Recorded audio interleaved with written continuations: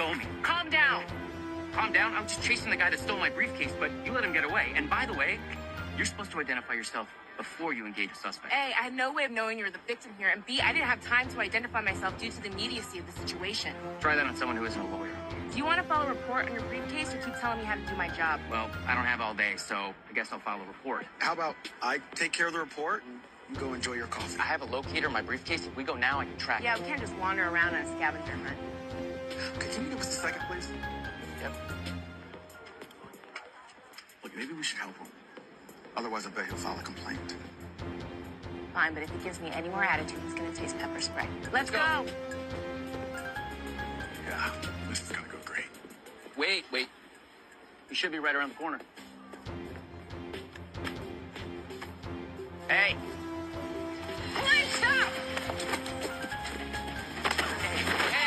Hey, take it easy. You What? don't have to be so rough. You're criticizing my arrest? Because I was expecting a thank you for getting your briefcase back. The law defines excessive force as a use of force greater than that which a reasonable officer would use under the circumstances. He makes a good point. Nobody's talking to you. Are you going to read him his rights? I will if you shut up for a minute. I'll do it. What the hell is your problem? For starters, your blatant disregard for the man's civil rights. That man is a criminal I apprehended based on your Stop that guy. He's getting away. Hey, stop!